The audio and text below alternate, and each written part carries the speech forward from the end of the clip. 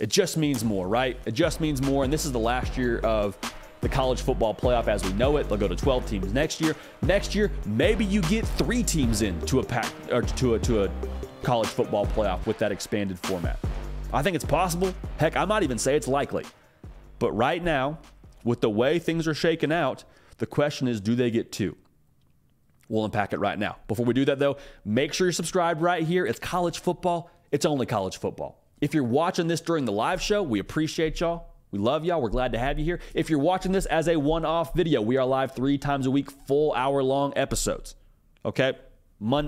Tuesday, Wednesday, Thursday, 11 a.m. Eastern. We got content for you Monday through Friday and Saturday and Sunday. So make sure you're dialed in here so you don't miss any of it. But again, we want y'all a part of this. And we want y'all tuned into the live show so we can get after it in the live chat and have a good time, have a back and forth, and really build this community. So thank you in advance for that. So when it comes to the SEC, man, our predictions at the beginning of the year was we would see Bama and Georgia duking it out in Atlanta. Do we still feel that way? Let's unpack it a little bit. Let's start in the SEC East where we think we know something. Again, think is the major word there. We think we know something, so let's find out if we do here these next couple of weeks. I think there's a lot of solid teams in the SEC East. Like solid, I think is a really fair word to use. Kentucky, I think they're solid. Don't give me this Mark Stoops deal and don't give me what happened against Georgia. I think they're solid. I think we've seen that they're solid over the last couple of weeks. Tennessee, I think they're solid. I think Josh Heupel is one of the best coaches in college football. I think they're playing great defense. I think the defensive line is really making a case for themselves this year. I think Tennessee's very solid. Missouri, how about the Tigers, man? How about the good folks in Columbia, Missouri? I think they're a solid football team as well. Went back and forth with LSU. I think Brady Cook deserves some love. Luther Burden for us on 3 is getting some Heisman love. Missouri, a solid football team. I think that you can even say South Carolina is sneaky. Sitting at 2-3 at the time of us being live, but I think they're sneaky too. Thought they played Tennessee tough at times, didn't make some plays. They've got that governor with what they don't have on the offensive line, protecting Spencer Rattler, but I think they're sneaky. I think Florida is a team that you have to take seriously every single week. It's probably a trajectory year for them this coming season, or this season right now, in terms of what they're going to do on the recruiting trail and kind of setting the course for Billy Napier's time there. But we've seen, the way they played Tennessee when they were in the swamp, I think Florida is a sneaky team, and you got to take them seriously. So the bottom line, the SEC East, for the most part, is pretty solid, but again, let's not overthink this. It's Georgia. You know that. I know that. I think the rest of the conference knows that. I think Kirby Smart knows that. And they have the best coach, who I just mentioned. They have the best roster. Those are 2 things that you can't account for. Those are 2 things that just there's no argument to be made there. That's going to give them a chance in every single football game. It's going to help them prepare for every single football game by nature of how they work during the week. Bloody Tuesday's a real thing. The way that iron sharpens iron's a real thing behind closed doors. And for me, I think they will play their best football when it comes time. When it's time for them to ball out, when it's time for that apex predator to hunt, they will do it. And I think we saw that this past weekend against Kentucky.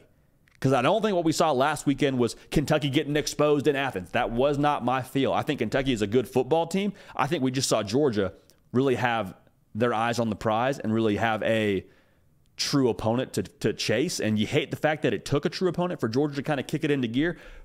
But I think that's kind of what we saw. And I think we saw a little bit more, kind of a sneak peek, if you will, of what Georgia is really capable of. Now, they have a 3-game stretch: Missouri, Ole Miss, and at Tennessee. That will determine what they're going to be. Sitting here today, I feel pretty confident picking Georgia in all 3 of those games.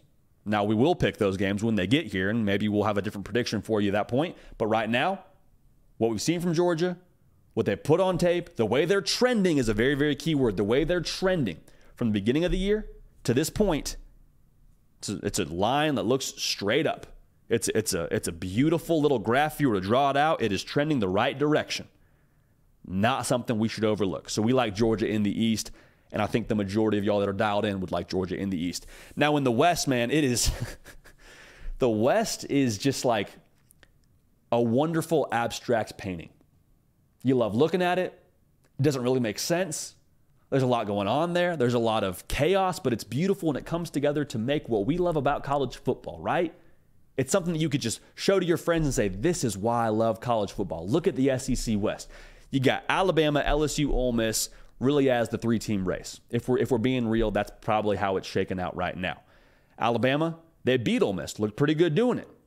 Ole Miss beat LSU in a game where there was like next to zero defense being played. We were at Tennessee, South Carolina that day, and we went in at halftime to kind of hit the reset and charge up the phone and get ready for the second half of Tennessee, South Carolina, check in on other games. And it's LSU and Ole Miss well over the over at that point in time. And just, I mean, every single time either team got the ball, you're like, well, they're going to score. JD, there's 30 seconds. They're going to score. Like, that was kind of the way that it felt every single time that either team had the ball. And regardless, it's that kind of setup for them. Ole Miss has a tough road still. At Auburn. No, at Auburn. I didn't say they just play Auburn. I said they play at Auburn, which is a tricky task because of the way Hugh Freeze has coached it, because of the personnel they have. Like, Auburn's going to be a team you got to take seriously, especially at Jordan-Hare. They got A&M. A&M, I think, is very sneaky. I think they're probably in that conversation in the West if you wanted to stretch it to 4 teams. At Georgia, they got the Egg Bowl. So that's a tough road, which makes me feel a little bit better about having it be between Alabama and between LSU. Now, LSU goes to Alabama November 4th. Both teams have a bye week before that game. And in that game, if we're going to call it essentially the SEC West championship game, I think it's not unreasonable to call it that for the time being. LSU's offense has been unreal. Been unreal. Talk about a quarterback taking the next step and Jaden Daniels, and can he throw it deep and can he take that next step? Jaden Daniels said, I see your next step. I'll raise you like 3 or 4 steps. Like, Jaden Daniels is getting Heisman love, and he should be getting Heisman love because of the way he's elevated his game.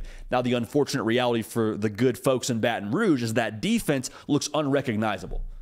Like, we've come to know LSU's defense as imposing their will and physical and fast and formidable and a lot of other alliterations. But for LSU, man, like, that defense is not something that it looks like it's going to get fixed anytime soon, especially on the back end. I like what they have in the front 7. If they can apply some pressure, maybe this conversation becomes a little bit different. But you give Nick Saban a week before. I understand Brian Kelly has the week as well, but with the personnel that Alabama has, and again, the way that they're trending, I think they're starting to play their best football. I think they're starting to put it together a little bit. I like Alabama to hit their stride right now, and I like them to end up playing in that title game. So what we had before the season still holds. We have Alabama and we have Georgia in Atlanta, December 2nd. Do they get 2 teams in? We'll talk about that here in the next live segment. But I think I see more ways for Georgia to win that game over Alabama than I do for Alabama. I think Alabama's going to, again, find their stride, become more multiple offensively. But like Carson Beck, I think at that point will no longer be considered a first-year starter. Like, at that point, I think he's got the experience you would want him to have going into that game. Like, I think he's got the confidence you would want him to have going into that game.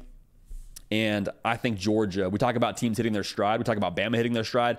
I think Georgia at that point just brings more to the table and can beat Alabama in that game. So, again, if this happens, we'll predict it. We'll give you our pick for the conference title game, and we'll kind of hit the reset button there. But as we sit here going into Week 7, halfway through the season, we still like Georgia to beat Alabama in the SEC title game in Atlanta on December 2nd. Hey y'all, thanks so much for watching. Subscribe to the channel here to make sure you don't miss an episode of The Hard Count. Also be sure to check out other videos on the On3 YouTube channel.